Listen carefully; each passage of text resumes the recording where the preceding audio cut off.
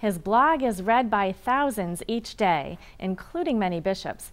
Noted Catholic blogger Rocco Palmo recently visited St. John's Seminary in Brighton. Reel to Reel's Peggy Weber sat down with this fascinating Catholic insider and tells us more. It's interesting. The Holy Father said the other day, this is just one part of his... Rocco Palmo has a lot to say.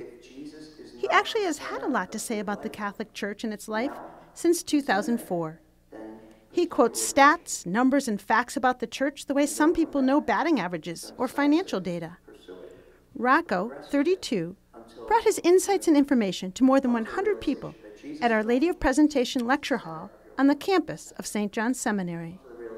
The pews of the former church were filled, mostly with a sea of men wearing Roman collars. Monsignor James Maroney, rector of the seminary, conducted a question and answer session with Rocco about a variety of topics, from Pope Francis to technology to trends in the church. None of us, no matter what our vocation, no matter what our place in the church, none of us got here alone. We're all the product, obviously, of those who came before us, who passed it on intact, but not just as you pass on a book, who passed it on with passion, who passed it on as something which gave them life. Rocco, whose blog has had 40 million hits in the past decade, said the church faces a lot of challenges. He said weekly attendance numbers are down in the Philadelphia Archdiocese to 18%, and that the internet is a great tool for reaching out to others, but that cyberspace can be toxic. Still, it is clear he loves what he is doing. So how did a 20-something-year-old get into this? Well, I grew up with two fascinations, the church, from amazing people around me in my hometown, and the news, because for 30 years my dad worked for the Philadelphia newspapers. And so the first time I saw the newsroom, I fell in love with it. The first time I walked into the cathedral, I fell in love with it. Rocco shares news on his blog and Twitter feed, and is a one-man band, so he enjoys meeting his readers. It's even moments like this, you know, just because it can be, as much as, you know, you can get inundated with calls and emails and whatever else is, and you could be in the thick of the story. There's nothing like walking into a place where you don't live, where, at least in the case of here in Boston, I haven't been in a long time, and you're suddenly surrounded by friends, and you feel at home. And that's the thing, wherever the church is, wherever church folk are, I'm home. Rocco says he has to be wary of burnout, and he faces other challenges. You always have to kind of try to find a balance to the moment in terms of technology and spreading news, and what even the basic question, what is news? There are 4 million African American Catholics in this country. That is a larger community than the entire Episcopal Church.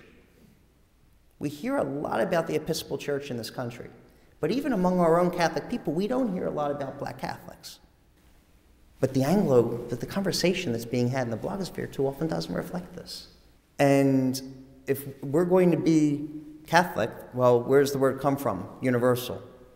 For Rocco, it will be like Christmas morning, a kid in a candy shop, and New Year's Eve celebration when Pope Francis comes to his hometown of Philadelphia. Rocco, like most Americans, is enthusiastic about the visit of Pope Francis this September. When asked if he were excited, he responded with a smile. Who isn't? When John Paul came in 1995, it was the first time I saw a Pope. I remember 90,000 people soaked in the rain at Giant Stadium got there hours before he arrived because of security. And no one wanted to leave, and no one wanted to be anywhere else.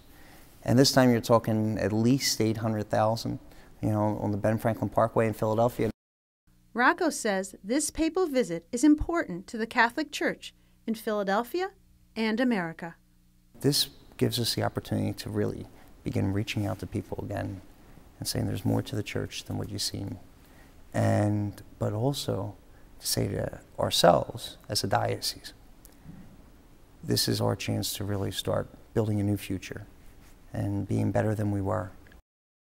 And when asked what he predicted Pope Francis would do in his upcoming years, Rocco said, "We have not seen, we hear a lot of things, we see a lot of moments. I don't think we've seen the full brunt of what Francis will do to take the church where he feels it needs to go. Rocco is enthusiastic about his work and passionate about his faith. He knows there is a lot to report. There are 1.2 billion of us around the world, so it's never a dull day.